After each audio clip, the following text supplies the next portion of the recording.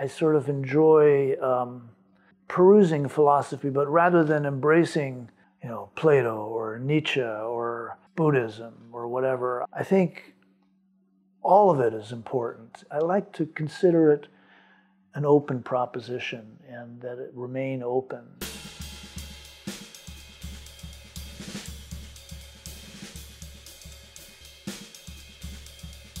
I was born in 1949 in Berkeley, California, but really did not grow up there. My parents met, both doing PhDs at Berkeley, but we moved almost immediately. My father was doing a postdoc in Zurich. He was, studying philosophy and learning to play the guitar. And one of the things they were doing was painting, and in oil paint. And while they were painting the landscape out in the backyard or whatever, I started painting blue triangles and red squares. And I had a book, and it was a big fat book of modern art. And this was in the early 60s.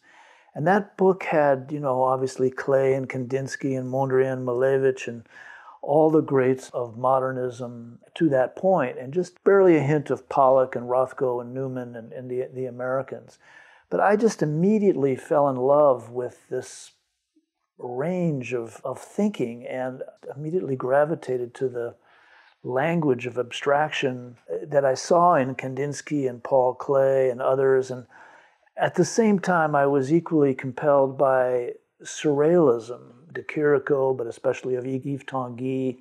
That range has stuck with me, I think, throughout, so that I still in my practice have work that is very architectonic, very structured, very external, very ordered, very spatial, very external in some ways, and work that is much more visceral, liquid, internal, abject even at times. Those aspects of modernism have always stuck with me in a very concise way. And in some respects, I never quite absorbed American pop or the various ironies of postmodernism into a vocabulary. Jazz was definitely an influence just because I feel like I understood it as music in such abstract form, in its complexity, could provide an incredible amount of energy, and it still is really what drives my practice in the studio. I went to college and ended up at the museum school in the late 60s. I wanted to get off the East Coast and get out to the West Coast for graduate school. So after that year off, I ended up in Seattle at the University of Washington. Jacob Lawrence was there, and that was a huge gift. It was just a remarkable man who I remained friends with well after I graduated from school, and loved talking to him about Black Mountain College and Harlem Renaissance, and especially about jazz. And then fell in with a remarkable dealer with whom I was with for 22 years. Her name was Linda Ferris. She just was a truly exceptional art dealer who really trusted in her artists and allowed me to do all sorts of installations and site-specific work in the gallery.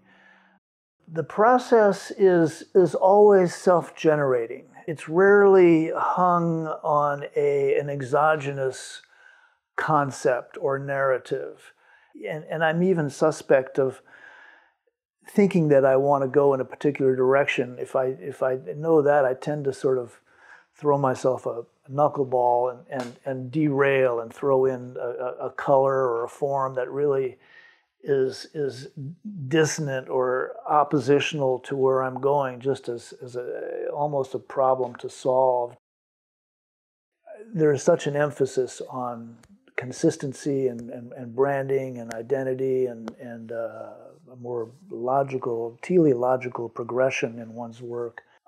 I've just arrived at a point where I embrace, as much as anything, the kind of breadth of what I'm attempting to do. And I suspect it isn't really all that wildly different than what a lot of artists do.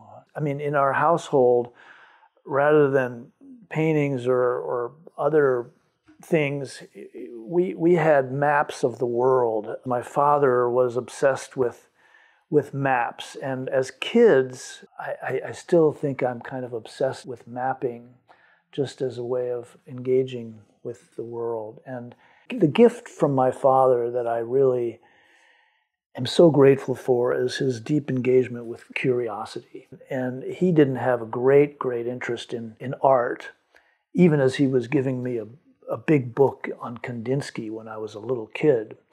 Curiosity in life is a major gift, and I think it's something that can keep one alive in the process of art making, for sure. I got involved with AAA as a result of several women, Emily Berger and Nancy Manter, who introduced me to the organization. I was open to joining.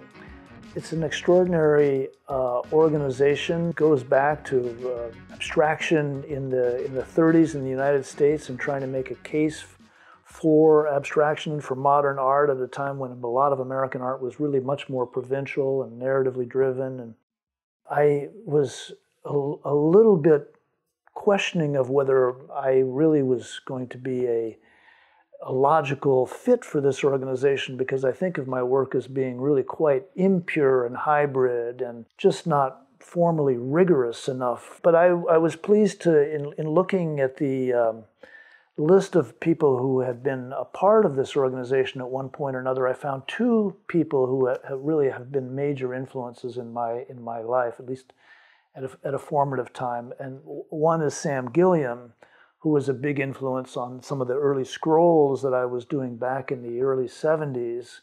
And the other is Robert Smithson, who was a major influence in graduate school especially. And so I was surprised to find those two individuals part of the organization. Being in art school in the early 70s, that was still very much in the air, late Greenberg, but minimalism, Judd's writings and Robert Morris, and there was a lot going on that was counter to the teleology that Greenberg had been laying out, that there was a logical progression towards the autonomous, towards the pure. I think that was something that there was a lot of reaction against. And certainly in somebody like Smithson, I found impurity, immateriality, because he sort of even thought of language as material, as mud. Even in that kind of thinking, I found provocation that I was attracted to. I've never myself been interested in pushing towards a particular destination that would somehow be the resolute or resolve my thinking. I think the notebooks in some way keep me open to new possibilities. I love the idea that when I'm on the subways, drawing in my smaller notebooks, that there's a certain kind of jitteriness the way you draw just because of the motion of the train, and that aspect of the world is going to come in and kind of muck with you and throw off whatever it is whatever straight line you think you might be able to draw. I think the work kind of has to stand on its own a little bit at a distance from meaning or the specifics of certain kinds of readings. And I tend to be suspect of placing meanings too close to the work. I feel like it handicaps me to have those specifics of generative meaning, but it handicaps the viewer, and I would rather put a different kind of stress on the viewer, where she is on their own a little bit.